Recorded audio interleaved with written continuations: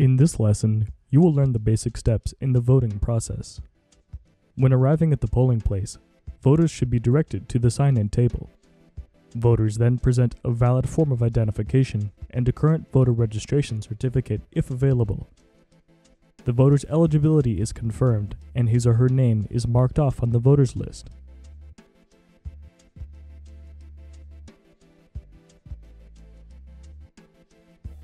Voters then sign the proper poll list.